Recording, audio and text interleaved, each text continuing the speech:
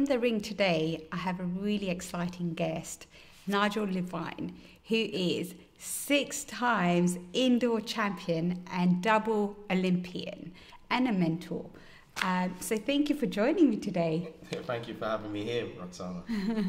So I really find your story fascinating, and you've accomplished so much in your career, and you're a role model, you're a mentor, you're a high achiever. I just want to know what got you started. Tell me about your backstory.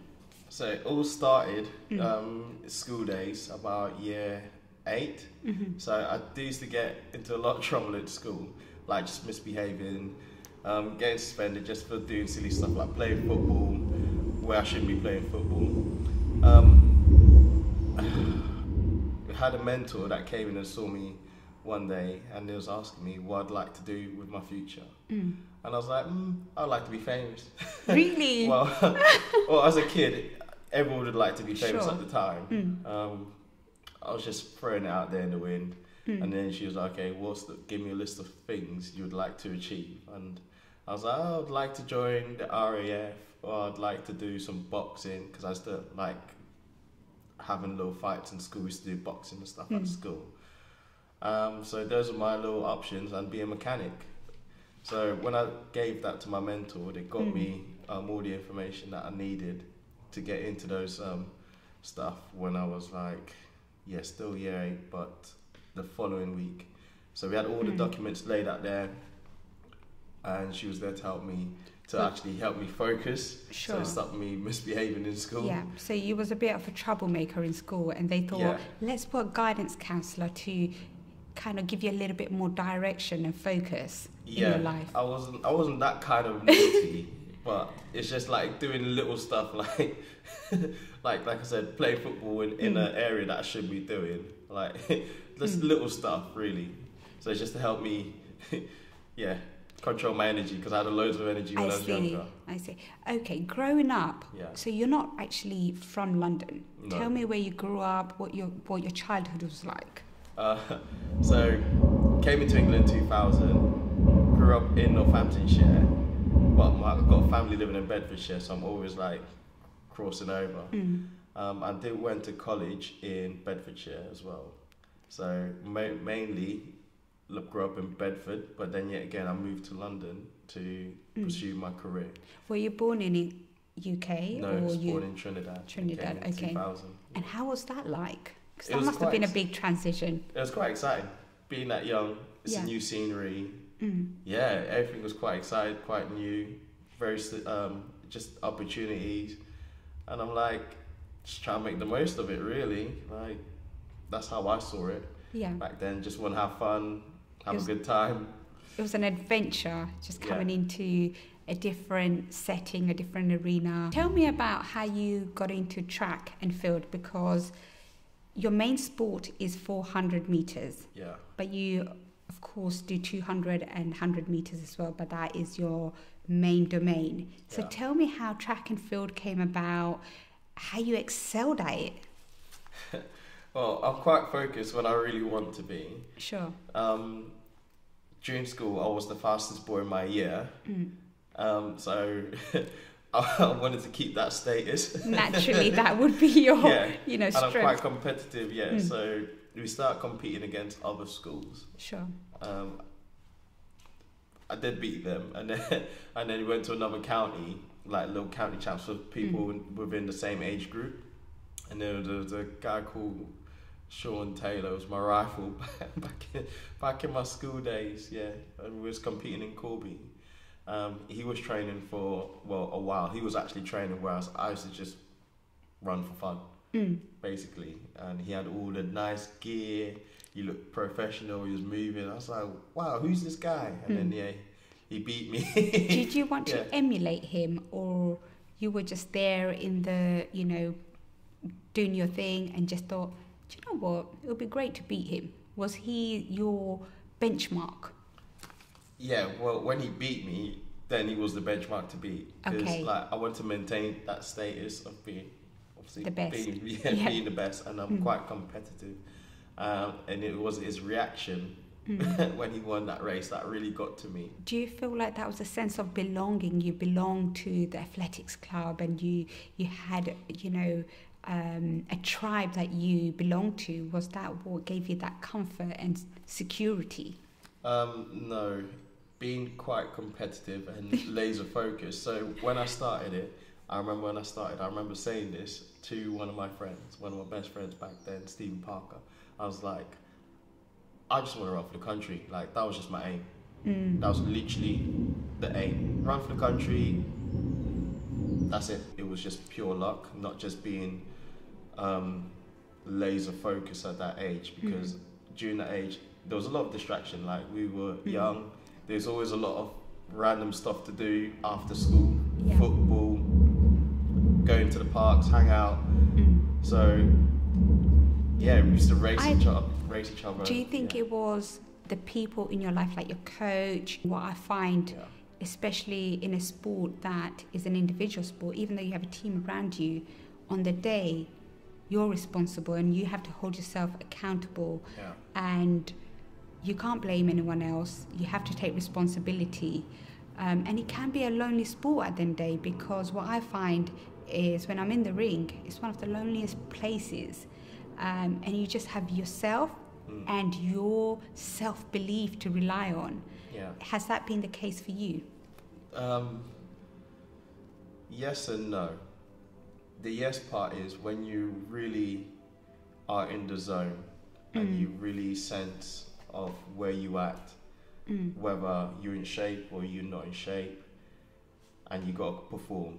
And the only time I really felt lonely when I knew I wasn't in shape and I was on the start line, potentially knowing the outcome. Then there's no one to turn and look to, really. You just stand there. But other than that, I always had great support from my team, physios, doctors, coach, friends, family. Always had a great support network, and I think that's really helped me got through. A lot of sports people, you know, they want to change their lives for the better. They want to, you know, they see their strengths, they want their families to have better lives. They come from humble beginnings. What is the motivation that drives you? What drive my motivation? It was 2006 when it really hit me. Was that your turning point as well? Yeah, it was a big turning point. So previously, when I said my aim was to run for the country, like you would when you see TV, when you turn on TV and watch the athletics, I'm like, yeah, I'd like to do that. But why? Why?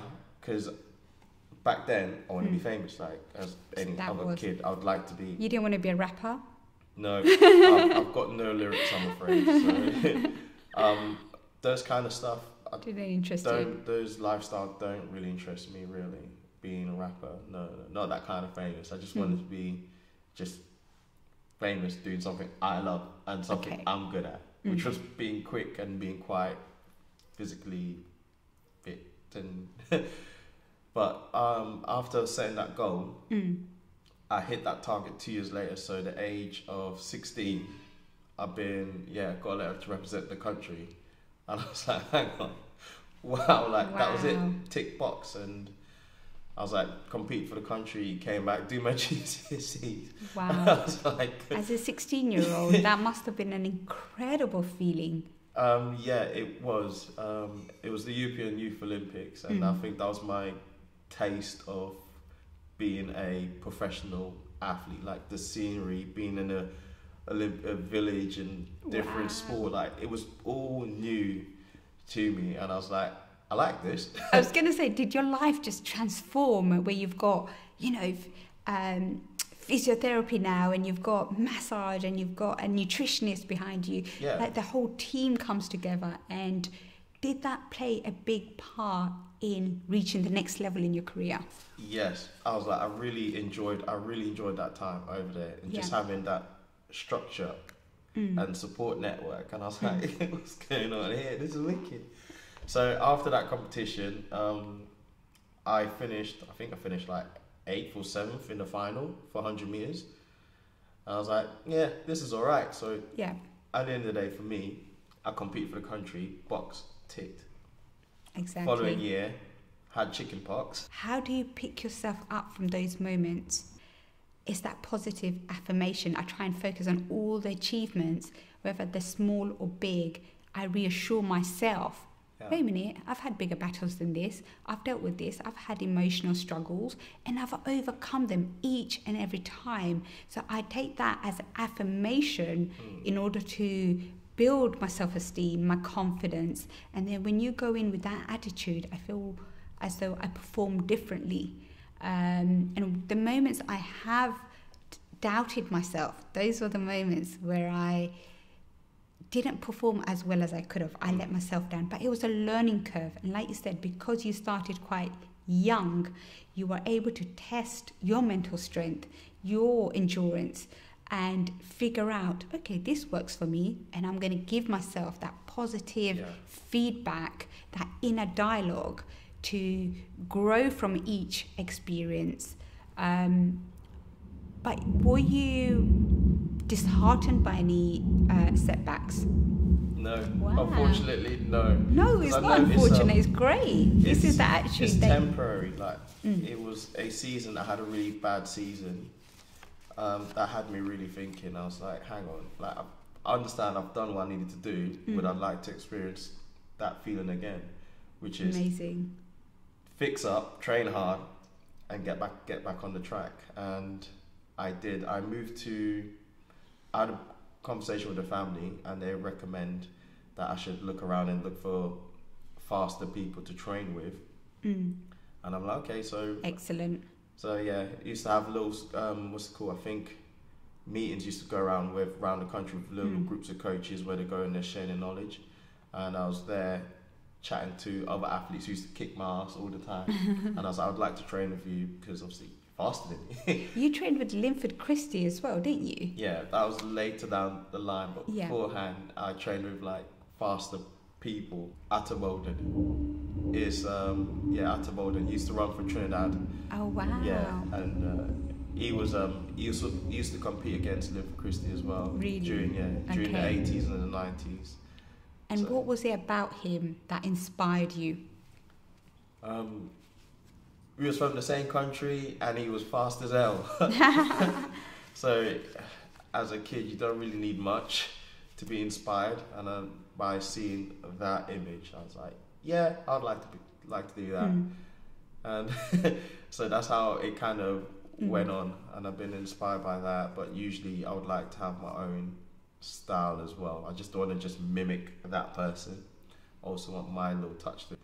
So you live quite fearlessly. That's the impression I'm getting, that whenever people are holding you back, you are your best mentor. You are driving every conversation. Everything that you're achieving is actually, you are the driving force, because you're dictating to everyone else, no, I can do this and I'm going to go for it. But do you not sometimes feel overtraining is what's leading you to these setbacks? Yes. So also with that mentality as well, it's also quite dangerous. Yeah. The only reason back then, I ain't no doctor. I didn't study the human body, the anatomy of the human body and the muscles. I'm just, the conversation they say, if they say 8 weeks, in my head, I'm like, 4. Yeah, you were young. By rushing the steps in the process, it took me a few times to learn, like, just kick back and hang on. This person's done this a long time, so just listen to them. You have to take the good and the bad. And I think it's the same with me, where when I walked into that world title, I thought, you know what, I'm the underdog. I remember competing for Great Britain, and I'd go to Russia and Turkey and Thailand to compete, and I didn't have a coach with me. I had no one really believing in me. I just thought, you know what, I'm just going to go gain some experience, dust off the cobwebs, and just give it. But I had nothing to lose. And when you lift that pressure, there's a different kind of energy that you have that you can apply yourself, because again, being nervous drains your energy. It all saps your energy, and being able to control that emotion is a different skill in itself. being in that situation, whereas I'm just there to have fun. It's like, yep, cool. Whatever happens, happens. I'm just gonna go, and if I die, I die. Yeah. I won that race. I literally just won that race as well. And what year was this? Damn, I actually can't remember. Maybe 2013, 14, probably. Okay. Or before 2011. 2011, because then the Olympics came, because we want to talk about that. Well, 2008 Beijing Olympics, I remember for that one, 2008, I was good enough to make that team. Amazing. And there was a decision above me that said no. Really? Yeah. Obviously, I was quite young as well. Did you ask why? Yeah. Yeah, I did. It was to do with my age, and they believed at the World Juniors, which was the same year, they wasn't unhappy with my phone bill. Oh, so, really? So it was. So your personal life came into question. A little bit. Do you think that they felt that you didn't have the maturity at that age, because, like you said, you were quite young, to compete in such a big arena as, Beijing Olympics? I don't know what the intentions were, and I still, up to this day, would not find the truth why that decision was made. And how did that make you feel moving forward? Quite angry, but at the end of the day, it gave me a lot of fuel for the next 4 years. Yes. Knowing I was actually good enough to make the team, because I was good enough to make that team, to make the relay team, and so I set myself a target. As in, I was like, well, next Olympics 2012, that's my target. This build-up of pure anger and turned into something good. So there's some options, and I'm like, okay, let's see what I can do. Let's make home Olympics. And for the next 4 years, I had to make a lot of changes, set a plan. Such as? That's when I moved to Linford Christie, because his group, he had a really strong 400-meter group, and all his athletes were beating me. Wow. Basically. So you went from the top of the mountain, literally, you know what, I have to raise my game. Yeah, because it goes in age groups. So once you leave another age group, you compete against older people. And I was like, I need to get there. Okay. And deep down, when you believe, like, hang on, if this person can do it, why can't I? Like, I've beaten this person before. He's moved, he's improved, now he's beating me. So if I go there, do the same thing, hopefully I should be as good or even better. That was my belief system. And yeah, I went through everything at it to make this Olympics, literally everything I had. Wow. Everything for the next 4 years. 2 questions I've got for you. So you spoke about your mentor quite a lot. Do you think this is what everyone that goes into sport needs? Because a lot of us don't have mentors, or people starting out, they don't always have this person that gives them the right advice and the right tactics. Do you think that's what helped you, and is this what you would advocate to anyone going into sport? Yes, I would advocate a mentor. The reason is they can help you channel your energy, and plus they're looking at your circumstances from a different perspective. They're the one from the outside looking in and looking at all the different options, whereas where you in the bubble, you're quite limited in what you see and how you feel.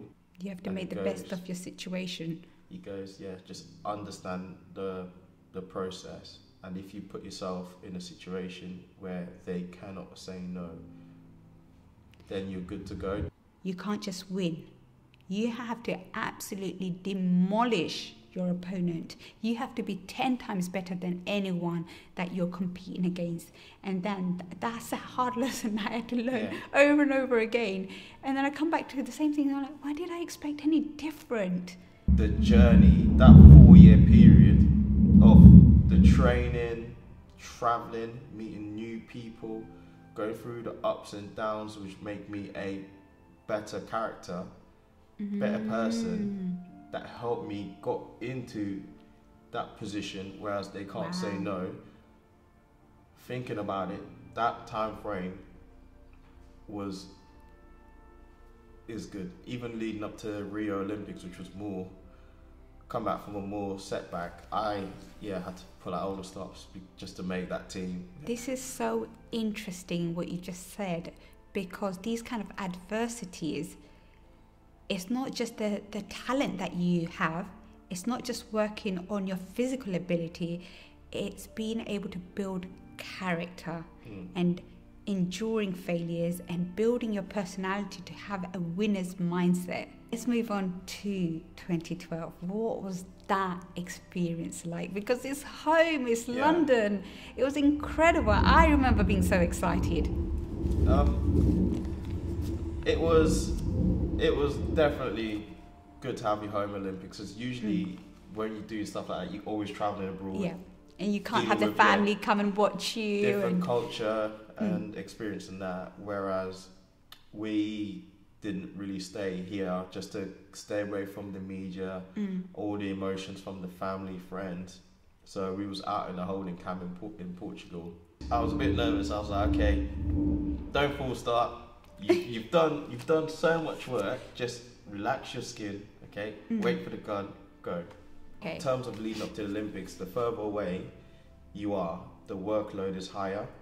And then coming into closer to the games, you do less hard work, more recovery, like you said, and it's more about sharpening up. And getting closer towards the Olympics is more it's fine-tuning. Yeah.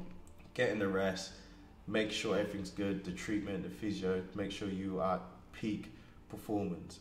So literally 3 days before you race, just do quick jog, stretch, relax, physio. Don't direct my energy or my attention on the race. Just absorb the moment. Because this opportunity right now, like the scenery you're in, it may not happen again. Just enjoy the food, the company, the experience. Yeah. And just absorb as much as you can. Being fearful is when you don't understand what is actually going on, I believe, or you worried too much of something that's not even happened yet. It's not as cheap as you people may think it is. When you start going abroad for like 2-3 months, you still have to cover your bills, and you're not earning in your home country time. And you're still not earning because you're out there training. So you have to have enough funds to cover those, to make sure your mind is settled when you're abroad to actually do your job. We're all human. Everybody's got their own different story. And I think I just like to, like I said before, do me. My achievements, as I see it, is my business in a way. Like, I don't just go, hey guys, I'm an Olympian. Hey, hello, I'm Nigel, I'm an Olympian. And sometimes, or most of the times, no one really cares. Everybody's got their individual battles going on, or different circumstances. Like, who knows what's going on within their life that I can actually help them with, instead of bragging about my own achievements. I just don't like to... You want to see things for what they are. You want that transparency. Yes. And I think with that, you can see a lot clearer, instead of, for example, having a group of fake people around you. Because you wouldn't know when things get low, what's going to happen. What are your values? My values are freedom. Doing what you want to do. I have made mistakes in the past by just being quite laid back, trusting the whole system. And that bit me in the arse. It's about choice, isn't it? Because people, I'm just trying to understand from what you're saying is, a lot of the time people look at me and they see my success, but what they don't understand is 10 years in the making. You know, I've written my autobiography, and it won Sports Autobiography of the Year last year, and I took a lot of rejection before I got to that place. In terms of having a mentor doesn't have to be someone physically. It doesn't have to be that. It can also be a book. Absolutely. It can also be that. So it's just a mentor helps you change your mindset, and that's how I see it. A mentor will just, instead of you walking around pissed off, oh, this person did this person did that, a mentor will just help you, no, chill, look at it, to make you look at it from a different perspective. And books can also do that. Yeah. And that's how I see it. I think when you're in harmony and you have that marriage between your body, your mind, your spirit, that's when you excel in whatever field you are trying to, pursue. Yeah, they call that, I've read about this, it's called flow. That's what they call it. And as I see it, it's like when you are enjoying yourself with your friends, family, you don't worry about time. 2-3 hours can go by, it'll feel like 2 minutes. And they call that the state of flow. Even this interview, we were just sitting there having a conversation, state of flow. I don't even know how long we've been talking for. I know the word. But it doesn't feel like a long time. Yeah. So it's having that and understanding that. And also with people, when you get rejected, I see rejection as a standard. What is the key to success in your opinion? I guess success is relative to everyone. It is. But what qualities do you think leads to success? Firstly, the interpretation of success is different in everyone's mind. As when I speak to like my young boys that I work with, their definition of success is, for boys, loads of money, loads of women, loads of clothes. That's literally it. Whereas my definition of success is, are you doing what you want to do? It's like, if I want to go to the shop and buy an ice cream right now, I can go and do it. To me, that's successful. That's success in my eyes. I'm doing what I want, and it's for you to figure out how to get it. And that's the bit that don't really show you in nowadays or circumstances, just show you the end results. Rap videos, most of it, some of it is the same, all the cars, money, girl, etc., drinks. They rarely show you what is the journey. And like I was saying previously, when I made those teams, thinking back, it was the journey, the people I was with, the connections I've made, staying focused, going to bed on time, eating this food, eating that, saying no to this, saying no to that. Thinking about it now, so all the choices you made wicked. Leading up to this. I'll happily do it again, because now understanding and having an experience of having a different lifestyle, I actually don't like it. I actually really don't like it, so I might have to slip back into my old habits and just have my goals set up and just do what I need to do, and like I said, absorb the environment, the energy around you, which is the journey. I remember seeing pictures of you like this literally, and then I remember speaking to you and you said, my hips may not ever go back to normal, so I won't have the power, the strength to be able to run like I used to. My career is over. I can't imagine that, something being taken away from you, especially when you value freedom the most. It was that day. I remember that day it was life-changing. The thing is, I wasn't even sad about it. So you was on a motorbike, wasn't you? Yeah, we had a head-on collision in Tenerife. It was pretty 2017, bad. Right? Yeah, it was pretty bad, but it was just, when I was absorbing the moment, it was like a movie scene. All the blue flashing lights, people running around in panic. I was like, this is literally like what you see in the movies. Like, this is crazy. And I'm like, this is actually happening to me. You got airlifted because you were fortunate because you had your... So I had surgery there. I had one major surgery there trying to put me back together. And I had to fly back to London, well, back to England, to have another surgery to align my hips. I've broken my pelvis. So it opened about 3 to 4 centimeters away and up. So it was quite bad. Couldn't walk. There's a lot of pain. When they explained it to me, they was like, "Hey, you broke your pelvis." I was like, "Just put it back into place and let's go train." They was like, "No, it's not as simple as that." But with that happening, I saw it as stuff happens. Things happen in life. It happened for a reason. I'm quite satisfied of what I've done in my past, and I was like, whether I can walk or not, I have accomplished a lot of things that I think I wouldn't have accomplished, believe I could have done in my younger age.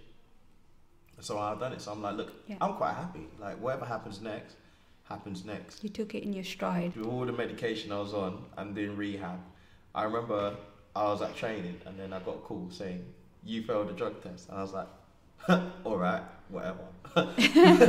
Which, is that something that casually happens? No, because I've been tested since I was 16. Like, being on the program, we get tested a lot. Yes. So I thought it was a prank. I just didn't really take it seriously. No, I was just like, yeah, whatever, cool. And phone rang again. And you probably believed I did nothing wrong. Yeah, I was like, I haven't cheated. Like, everything's there. Like, I got nothing to hide.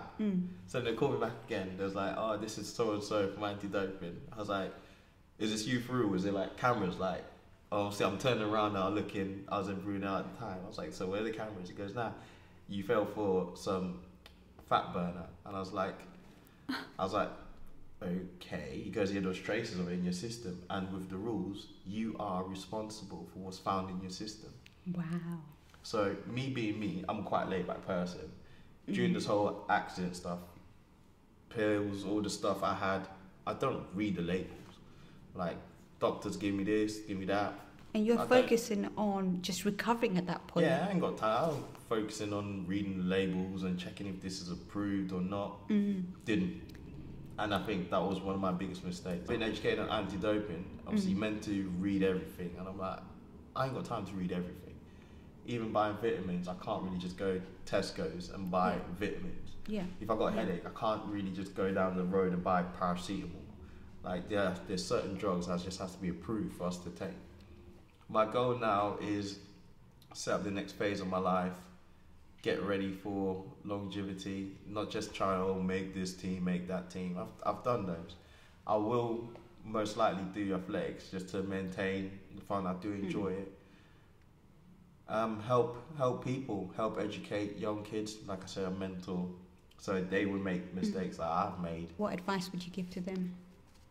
Make sure you question yourself, is this what you really want to do?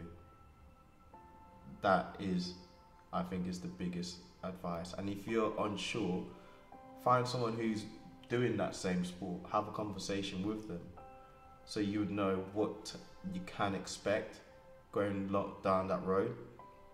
All the dramas and everything, like, nothing is smooth sailing. So speak to someone in that field that you would like to go down and gain as much knowledge as you can, and you can decide there and then if you would like to carry on that road or try something else, so you don't waste your time. Thank you so much for coming on. I really enjoyed talking to you. I always learn so much from you, and I love your attitude, you know, because you don't take failure as failure. No. You know, most people do. They're like, "Oh, that was an obstacle, and how do I..." They actually label it as an obstacle and failure. You don't even acknowledge it. And I think that is one of the best things that I've learned from you, is that my mind frame is on another level. I'm goal driven, and I'm going to enjoy every step of the journey, and I'm going to see it as, what can I learn from this, rather than why did this happen to me. So your story is remarkable, your mindset, your enthusiasm, and I'm sure the audience will absolutely love listening to you again and following your journey. So thank you so much. You've been an incredible guest. Thank you. And thank you for being on my show. Thank you. Thank you.